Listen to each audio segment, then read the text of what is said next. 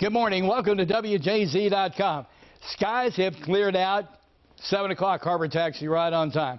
Skies have cleared out from what were lingering clouds and showers from that severe weather last night. That happened during the middle of the overnight, and now we're at the doorstep of what's going to be a really fine day. Look at all the haze you really no longer see on the horizon, and take a look at some temps. They were seasonally mild, if not seasonally warm. The average overnight temperature should be in the mid-upper 50s now. Well, we're coming out of the overnight readings, which were primarily in the low-mid 60s. Now 70 in Dundalk, 65 College Park, Towson, and Aberdeen, 67 Catonsville, 63 degrees, Columbia, and in Taneytown. Sunny skies today, low humidity, a gentle breeze out of the west-northwest.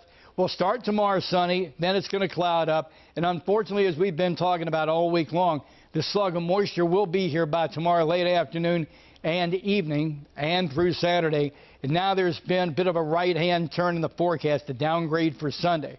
We're going to watch an area of low pressure form down to the south. That's going to continue an easterly flow in the area, which means low clouds, damp conditions, and cooler temperatures as we now move through Sunday.